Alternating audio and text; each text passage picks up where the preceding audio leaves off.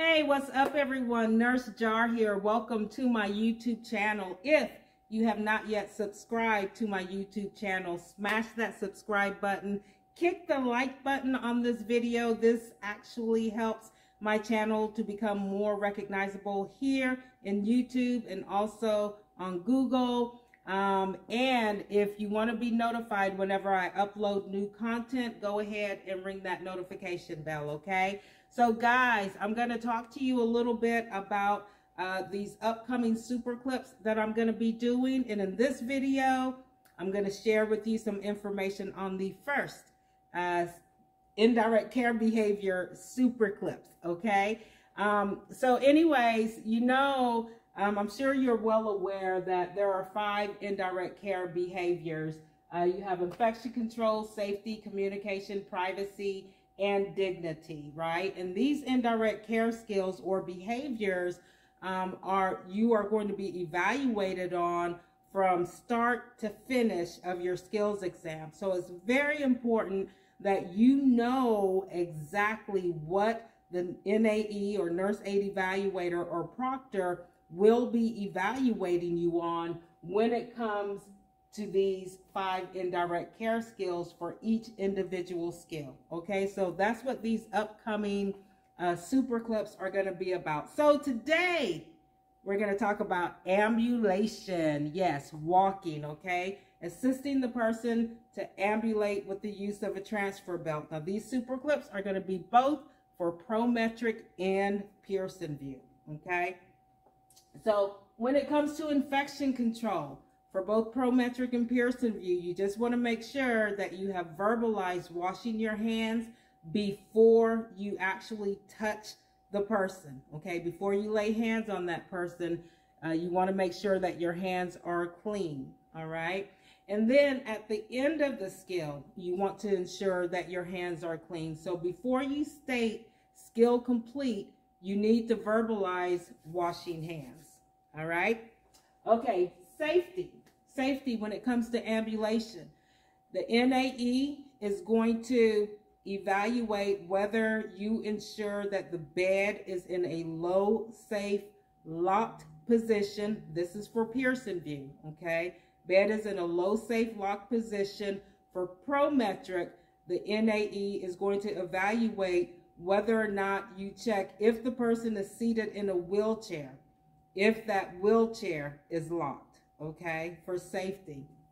For both Pearson VUE and Prometric, the evaluator is going to be evaluating you on whether or not that person's feet are flat on the ground before you actually stand them. So if their foot is like this, they only have their toes on the ground and their heel is still up, you'll want to ask them to scooch, you know, more so towards the edge of the bed or the edge of the chair, okay, until their feet are flat on the ground, all right? Also with safety, when it comes to ambulation, you want to make sure that you stabilize the person's legs before standing and give them a cue as to, okay, on the count of 3, we're going to stand. If you give them the cue on the count of 3, please do not count backwards, okay? Because if you say 3, you're telling them we're going to stand on the count of 3, and if you start with number 3, they're going to try to stand, right? So what you should say is on the count of 3, we're going to stand. 1, 2, 3, stand, okay? Instead of saying on the count of 3, we're going to stand. 3, 2, 1, okay? That doesn't make any sense, right? But I've seen that. So give them that cue before standing. Make sure that you are stabilizing their legs with your legs, so your knees need to be flush to their knees or with their knees. So your knees are actually going to be touching the person's knees, okay? Safety also, you want to ask the person before you stand them if they're feeling dizzy, immediately after standing them, and also during the ambulation. So you will ask that person at least 3 times during the skill if they are feeling dizzy, okay? And one more thing when it comes to safety, the gait belt or the transfer belt.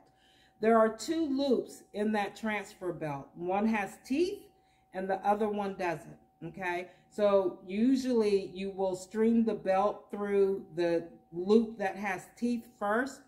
After you do that, right, because the teeth is what locks it in place, you want to make sure that you stream it through the second loop also. If you do not, you're not going to get credit for the step that states or requires you to securely place that gait belt around the person's waist. So make sure you stream the belt through both loops, okay? Again, with the gait belt, you need to cup that gait belt upward with your hand. So you're not going to be holding it with your fingertips. That belt should be in the palm of your hands with your fingertips up, okay, not down, all right? Okay, communication. Communication is the same across the board for all your testable skills. You will want to make sure that you communicate everything you do before you do it to the resident, okay? Again, each and every single action you take, you need to communicate with the resident what you are doing before you actually do it. Okay. Privacy. You want to make sure that you knock on the person's door before entering and also before re-entering, right? Because I know with Pearson VUE, the supplies are usually not at the person's bedside. They're either on a supply table somewhere in the testing room, or even a file cabinet somewhere in the testing room, right? So if you have to leave out before you re-enter the room, you need to make sure you knock on the door, okay? For Prometric, most of the time the supplies are going to be at the bedside, so it's not like you're going to be leaving the bedside to get your supplies, okay? So you shouldn't be re-entering the person's room, okay? So knock before entering, knock before re-entering. Also, you want to make sure that you provide the person with privacy, so you want to close their privacy screen, all right? Oh, guys, you know what? I forgot one thing. Let me jump back up here to safety. Safety, you want to make sure before you say skill complete, that person's call light is within reach. This skill for both Pearson VUE and Prometric is performed on a live person. So give that person the call light in their hand, okay? So make sure their call light is within reach before you say skill complete. Okay, we're going to jump back down to dignity. Dignity is all about treating the person respectfully and courteously, right? You just ask yourself. All you have to do is ask yourself, how would I like to be treated, right? How would I like to be treated? So with ambulation, in all the skills, really, when you address the resident, you want to address them by name, not by, endearing terms such as sweetheart or honey or anything like that. So if the acting resident name is Mary, then you'll say good morning, good afternoon, or good evening, Miss Mary. Okay, so you want the title in the name. If the person is a male, let's say their name is John, then you will say good morning, good afternoon, or good evening, Mr. John. All right.